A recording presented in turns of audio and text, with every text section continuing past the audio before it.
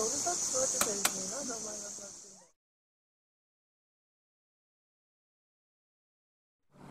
母さん、行きますよ。母さん行きましょうか。母さん暑いから乗りましょうか、車。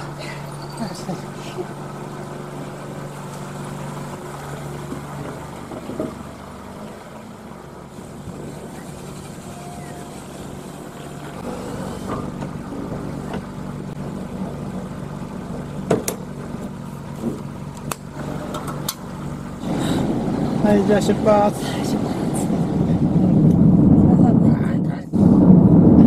まださ、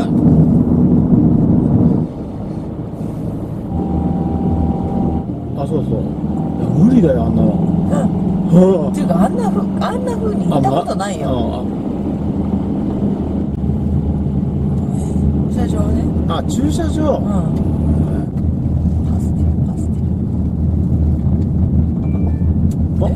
あ、さっき私が送ったやつだじゃん。入ったんだじゃあ。あ、通ったんだな。いやー、息はこれ残りすげえな。でもそう、無理無理じゃん。あ、いたいた。結構いるよ。どこがいい？どこがいい？どこがいい？前回の黒潮地がかかったから、中が止まってテントが出る人いたから。ちょっとムーバーで切り替えちゃうか。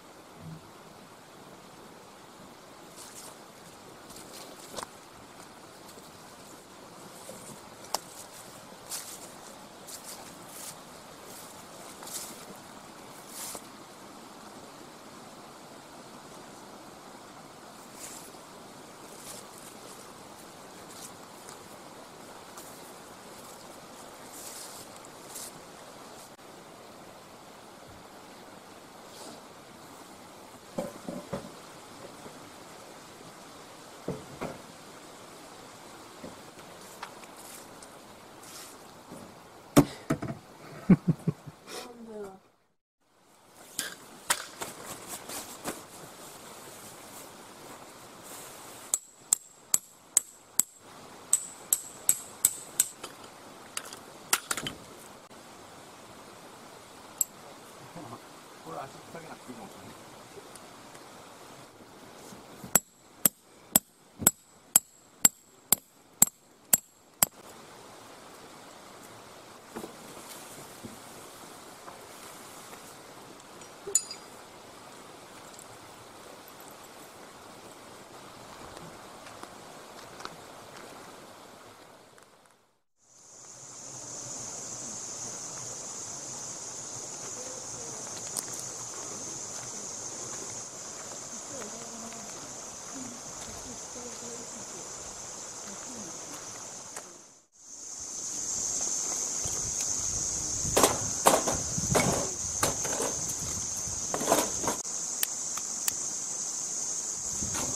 なん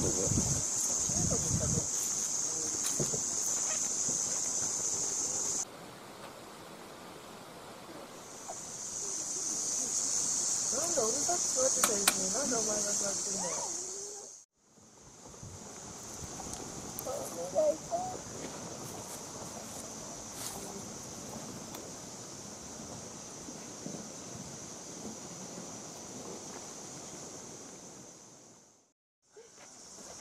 ちっちゃい爪切り。カイさんちょっと爪切りましょう。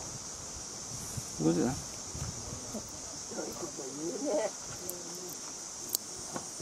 虐待だって言われる。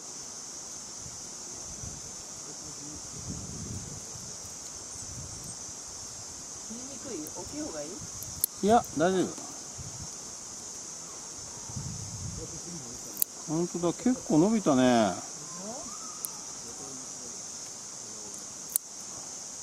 後ろ足はまだいいんだっけ？ああ、もうちょいいいかな。うちもうちょっと切っちゃうか。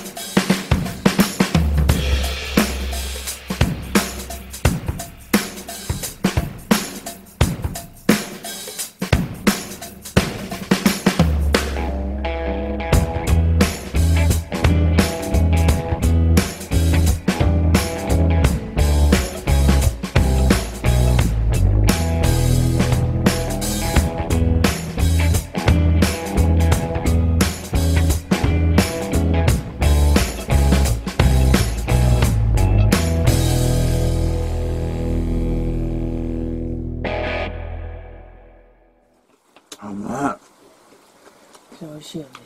いつもと一緒。いつもと一緒？食べればいいんだもん、これ熱くて。いつもと一緒で。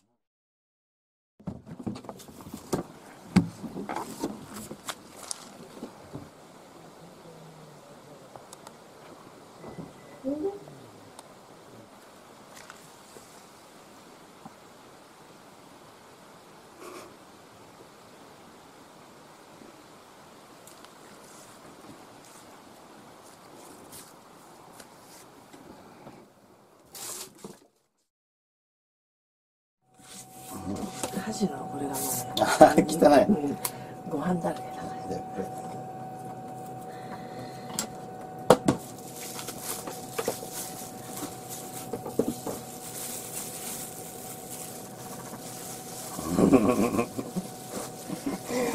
あんまり綺麗に。綺麗じゃないね。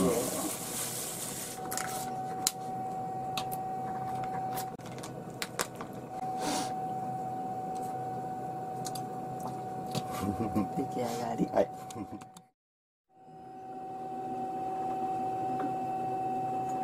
ンのこうやって力まあしょうがないか。よっ。はい、出来上がりです。でーん。はい、OK。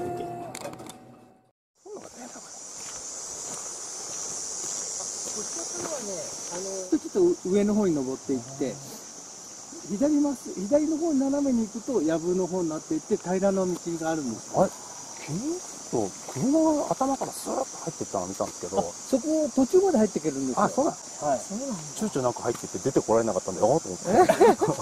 これ山なのにと思って。いや、いくつかあります。ここでもね、はい前なんか橋があったみたいで、あそこを川を渡ると、左、焚き火の跡ありましたよ。あ、こっちも見たんで。やっぱりもしかしたら両方見てください。はい。ありがとうございます。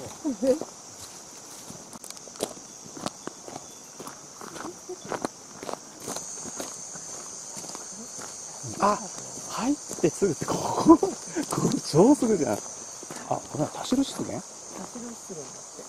あ、書いてあるちっちゃく自然の森野営場って。あ、本当だ。おお、すごいいいじゃん。もう行けない。もう行けないの？もう行けない。ああ。こんな偉いとこまで。あ、湿原っていうからには結構、うわー、結構綺麗じゃん。あね、ここね。うわー、ここ、水遊びできんじゃん。ほら。うわ、これ最高じゃん。うわ、すげえ綺麗。あ、冷て。すごい冷たい。うわ、水遊びするにはちょっとあれか。水遊びはちょっと、冷たいかな。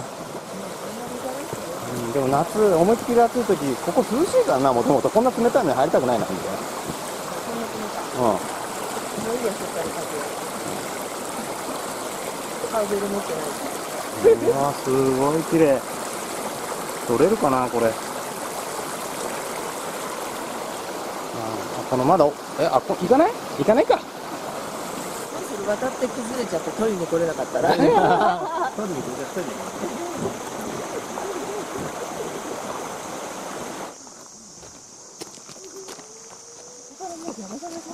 た。あ、行くんじゃないの？ここでしょ？ここの方が険しくね入ってきたんだよな。あ、ここもちょっと沢あたりだね。あ、これなんか気をつけないとあれだな。この石がぬるっときたら。お、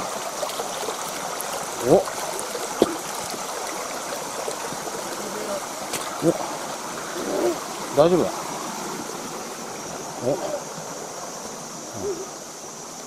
あ、結構。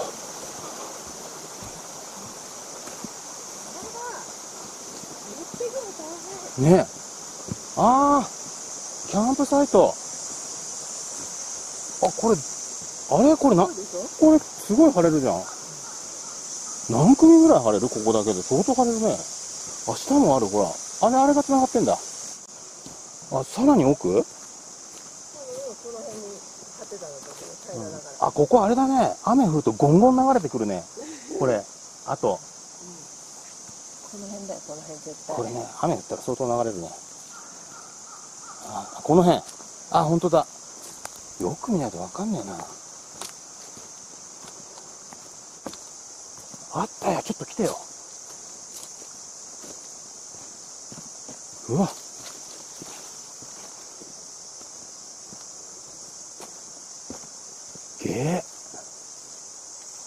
うわ、すごい。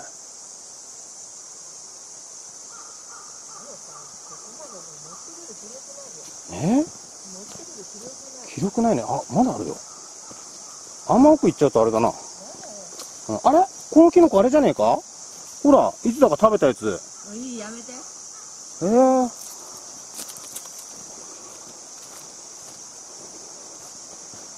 あ、ここでやぶだ。獣道あるけど。一番怪しい。あ、じゃあ戻ろうか。うわ、ここいいな。やったよ。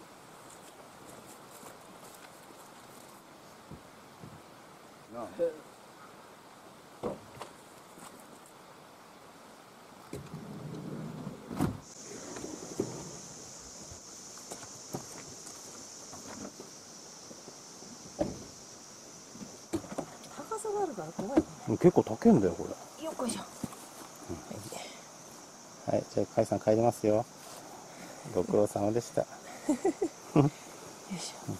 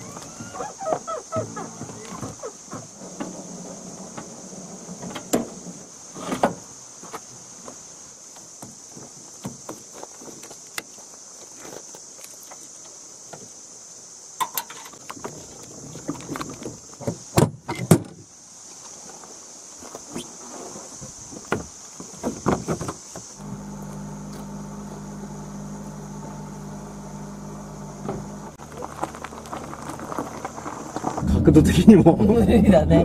もっと早い時にもね。